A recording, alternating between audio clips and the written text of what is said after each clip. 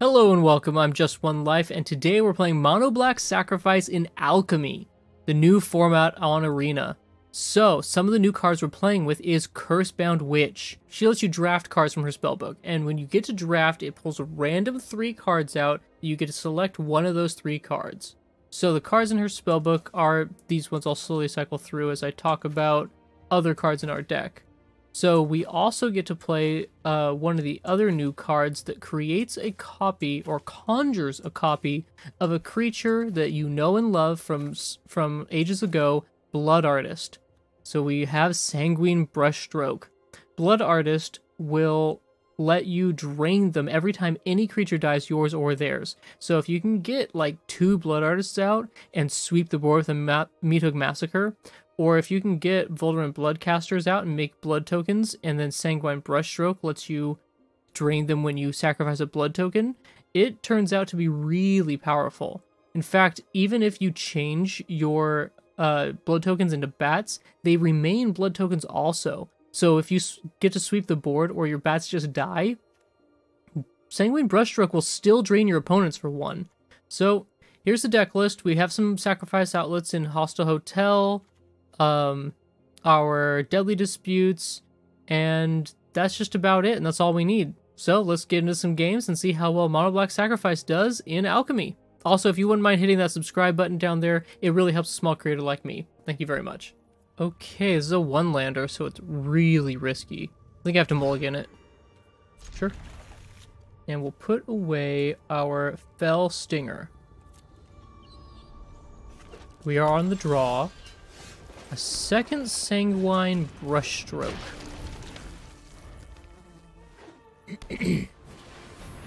We're against Clerics. We'll get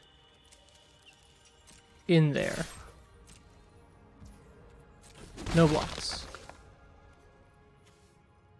Should we play a Vulnerant Bloodcaster? Sure.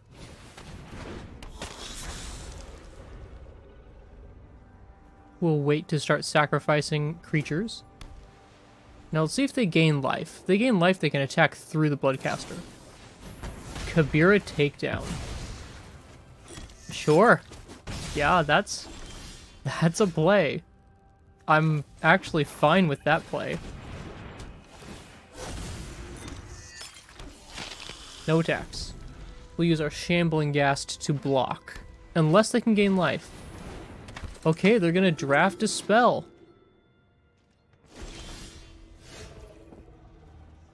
Let's get another Sanguine Brushstroke out there. Second Blood Artist. And we'll just pass. We're pretty set up now.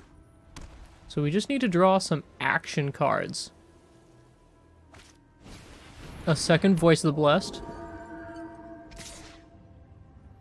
They attack in with their Faithful Disciple.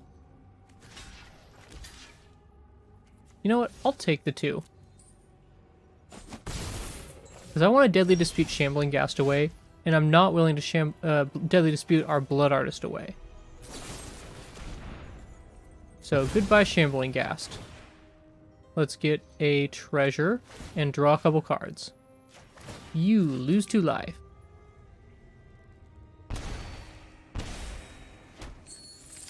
What do we get? Okay, I Twitch, play land, and we can Deadly Dispute our I Twitch away, and use it as blocker. Maybe we'll draw a Meathook Massacre. That wouldn't be bad.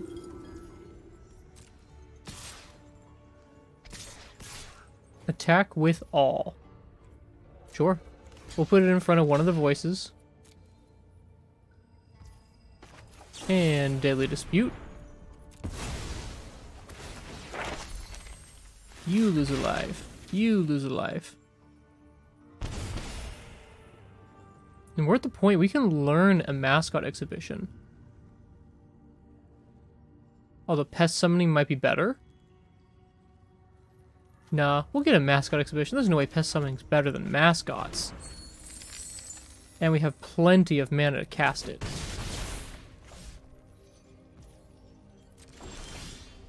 an Infernal Grasp in case one of these creatures gets out of hand. We only have to use one treasure for the mascot exhibition? Sure.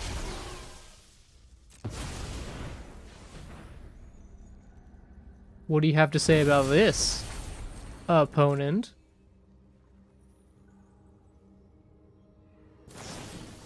Kabira takedown. Sure.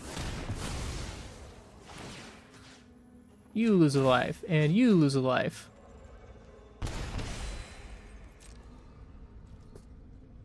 No attacks, of course. Blood Artist is a terrible attacker.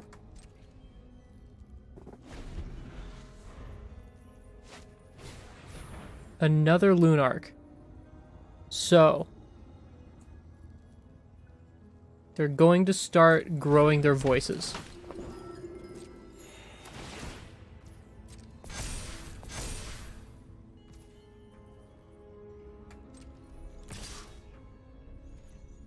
Just the Faithful Disciple. I think we will block. Our creatures dying is not bad for us, and we get to drain them now. Drain, drain. And drain, drain. It's whenever any creature dies, so we get 4 triggers.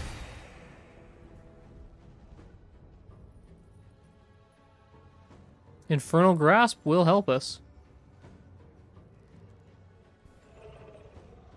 I think it's time to start sacrificing these blood tokens. Whenever a creature enters the battlefield under an opponent's control, you gain a life. Okay. This is a flashback from Kaladesh. So they'll gain a life from Shambling Ghast entering. Do we want to play Shambling Ghast in that case? We will get to sacrifice something with Hostile. Let's use one of our blood tokens. Discard a swamp. They lose 2 life.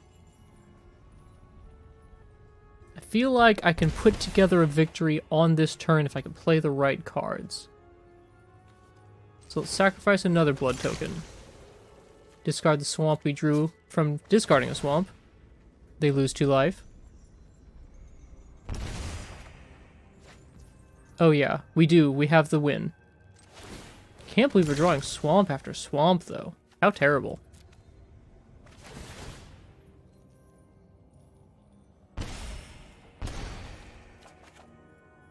Alright, Twitch. And now we Infernal Grasp one of their voices, and they lose 4 life. Game over. We've assembled the victory. Oh no, only 1 creature died. It's alright. We have a land and a hostile to sacrifice our last creature and do our last 2 points. Win assembled. Good game, Clerics. Couldn't gain enough life.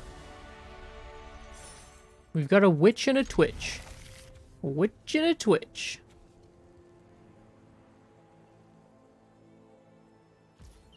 And I'll start out with... No, we want to play a turn 1 creature, of course. And I think it's the iTwitch, not the Witch. Gotta play the Twitch. No sleeves. Let's get everything out there. And we might just play this Agadeem's Awakening as a land untapped just to get our Brushstroke out there. Ooh, it's blue-white. Yikes, and we played only creatures up until now, but now it hurts us because we can't play this Brushstroke. So we'll just kill Thalia, Fellstinger, exploit Shambling Ghast. I'll lose 2 life and gain 2 cards, and they'll lose a Thalia. Get in there for 2 damage. What do you say about that, opponent? Are they playing Thalia in a blue-white control spells deck? This is pretty odd. If the card they have is Jwari Disruption, it does not Stop it, because we have an extra land. Do they have a Fading Hope, perhaps? Spectral Adversary. So they want to block something. Fell Stinger. Sure. We'll take you to lose a life. Twice. And we could use this blood token. Discard maybe our swamp. Sure. Let's use it.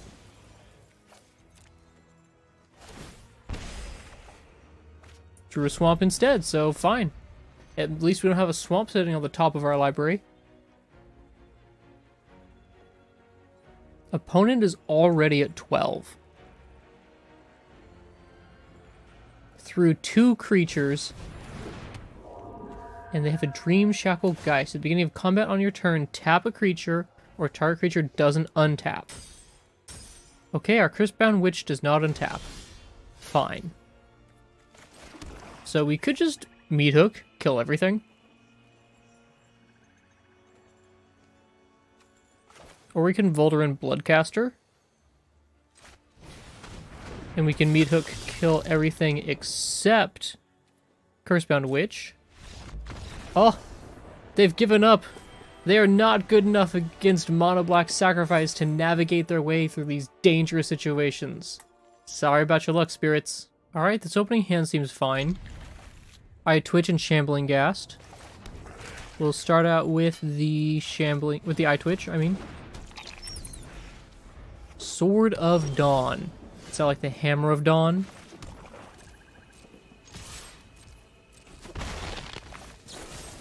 We get our Deadly Dispute active. We want probably Environmental Sciences. Now let's get Pest Summoning. Ooh, a couple of land.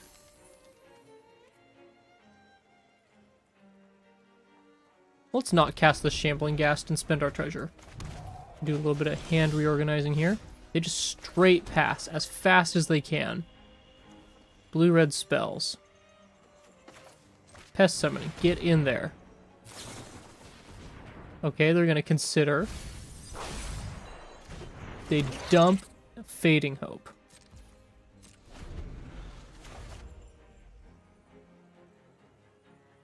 So next turn we can attack with these guys. We can Fell Stinger one away and play Shambling Ghast follow-up.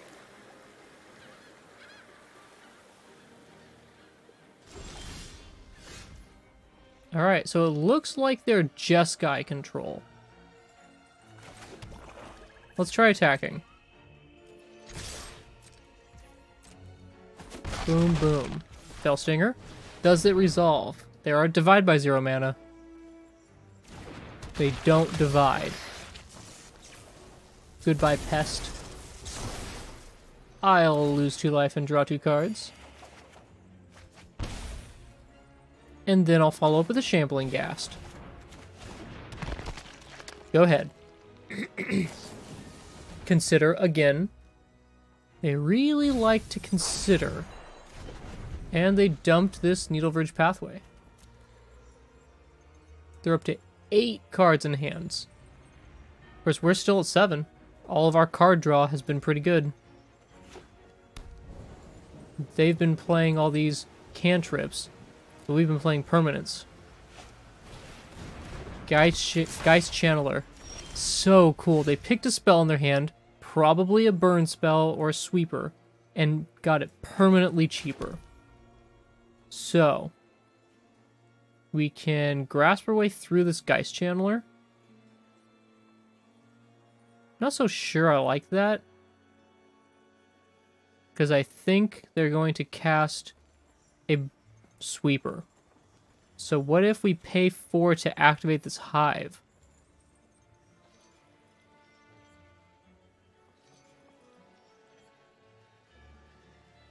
We can Hostile Hotel away the Shambling Ghast, make a treasure. Okay. We're gonna make this series of plays. Sacrifice Shambling Ghast. Make a treasure. Now we have 4 mana to pay for the Hive.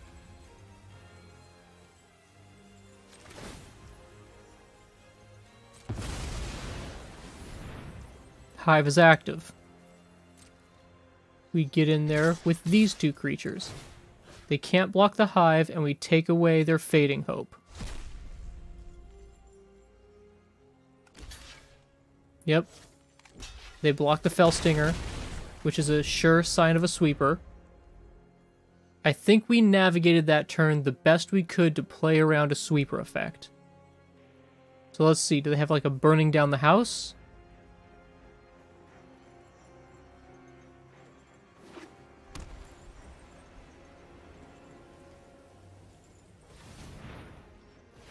Alright, they want specific colors from their lands. They want to leave this deserted beach open.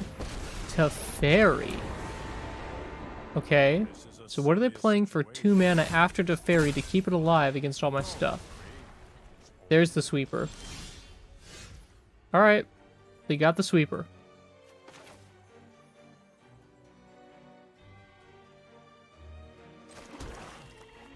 So we only have 1 mana creatures in our graveyard, so Agadeem's Awakening kind of sucks there. So what if we activate Hive and attack?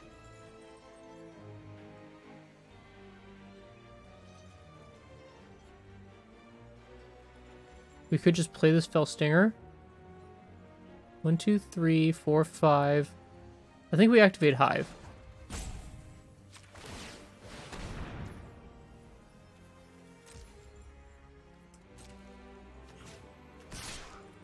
I let the auto tapper get me though.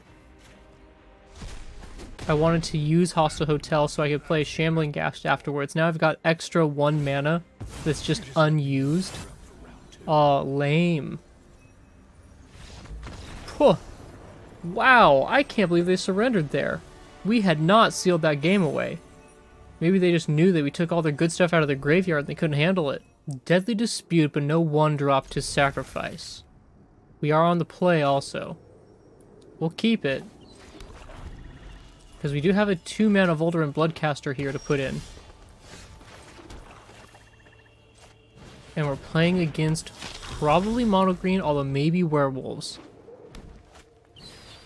It looks like mono green. Hive, you are a turn too late there, buddy. Let's get a Sanguine Brushstroke. Come in for 2 in the air.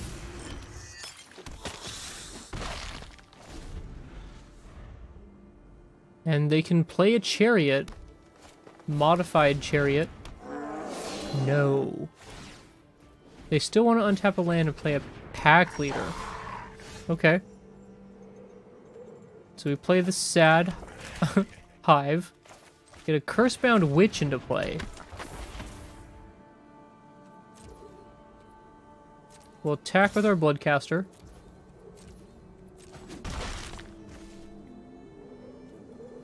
And we'll just pass. We can Infernal Grasp if we feel like we absolutely need to, but I plan on using Deadly Dispute with Cursebound Witch and drafting a card from their spellbook.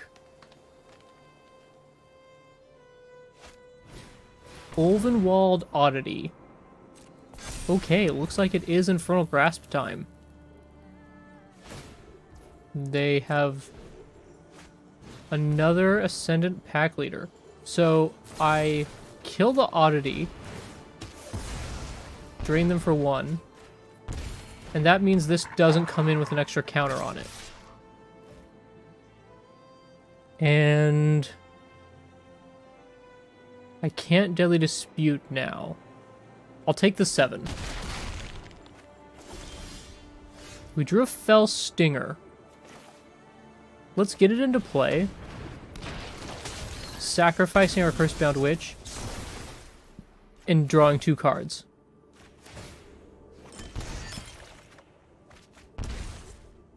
Okay, what do we want from the spellbook?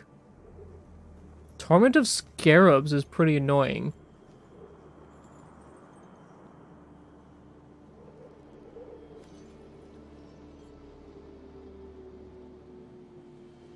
Yeah, let's get the Torment. We won't be casting it this turn, but we can still Deadly Dispute. So what do we want to Deadly Dispute? Not Fell Stinger. So let's not attack with anything, and we'll Deadly Dispute away our Voldemort Bloodcaster and kill something with our Fell Stinger. Make their turn very difficult. Because they don't know about our Deadly Dispute, of course. So they think that we've got a 2-power blocker here. Okay, they want to play a Wrenn in 7. Ooh, and that grows their pack leaders. Sure. Yep, make a big old... Oh, it's not that big. It's a small tree folk. It's a teeny tiny tree folk. Alright, so we will kill the pack leader. Block here, since it has trample. And then we'll Deadly Dispute. Do we even want a Deadly Dispute? We just kill both their permanents?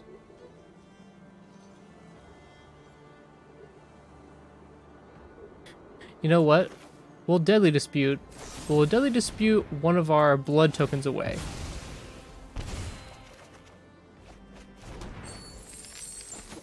And kill both of their creatures. Both of their pack leaders. Which makes the Torment of Scarabs much worse. For them. Drain 4 life away. Make 2 more blood tokens.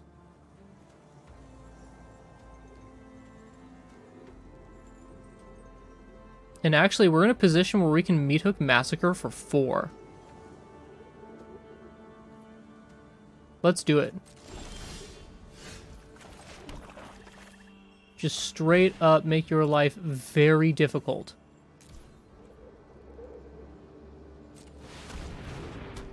And we'll drain them for 4 too.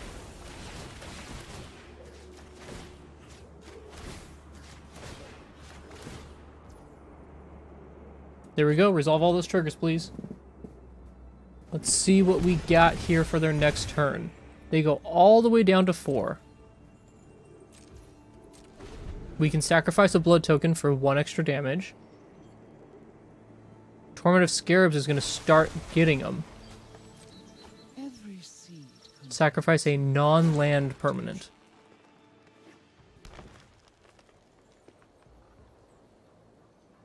And they're so low they can't bear to lose the 3 life, so they have to start sacrificing. Double Old Growth Troll. It's pretty good. So we'll get the Torment in play, targeting them. We'll get a Bloodcaster into play, and we have the treasure to Deadly Dispute. Or we could just sacrifice our Bloodcaster right now, get 1 damage in with Meat Hook. No. No, let's just play it properly. So, sacrifice something, please. If you don't, you're dead because I'll sacrifice a blood token.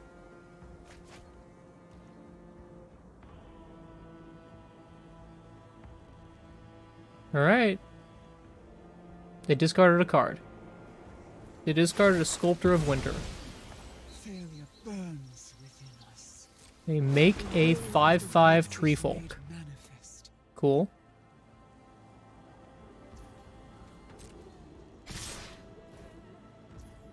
Come in for 8 damage. I think I just take it.